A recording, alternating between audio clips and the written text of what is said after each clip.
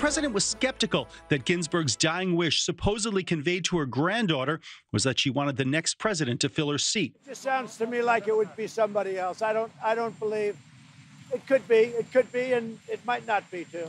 Sir, what would be it was just too convenient. He's right. It is a little convenient that a brilliant Supreme Court justice would deliver eloquent dying words that align perfectly with her beliefs. Someone's gotta be behind this. As for whom, that's what I intend to find out. Stick around for more Huge Dumbass Detective.